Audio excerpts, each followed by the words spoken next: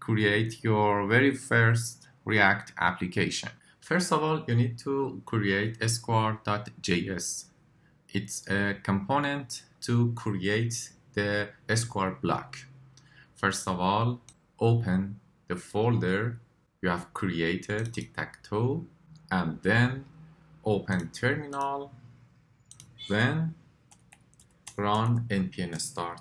Now close the welcome window and inside the src folder right click and create new folder. Components is the name of your folder, and inside component folder create new file square.js with capital S. Here it's time to create a square component. We're gonna create a functional React component.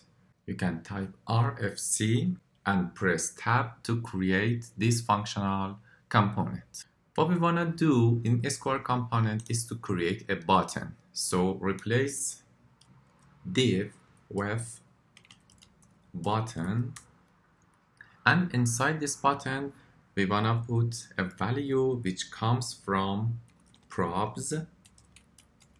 It's the caption of this button and it comes from probs.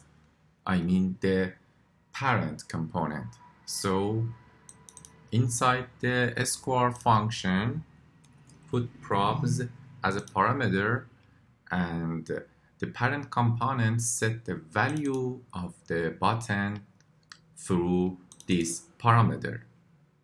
And this button is gonna react to click. So we put onClick event and set it to probs also. Prob on click, and set a class name of square to square like this, and the square component is ready to use in board component. But before go there, let's create the CSS class for square.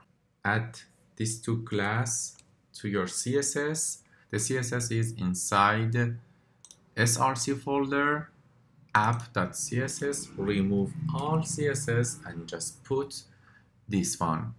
The square CSS comprises of multiple parts. The background is white, the border is 1 pixel solid gray.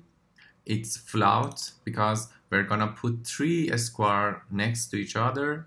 The margin to right and top is -1 pixel because remove additional margin which comes from border. Set padding to 0, and it's the important part, width and height to 80 pixel. Set text align to center because when you put X or O, it's gonna be in the center of the block. Set font size to 40 and weight to bold, and line height is gonna be 80 pixel. That's all about CSS class for square, and when you click on it, we're gonna don't have any border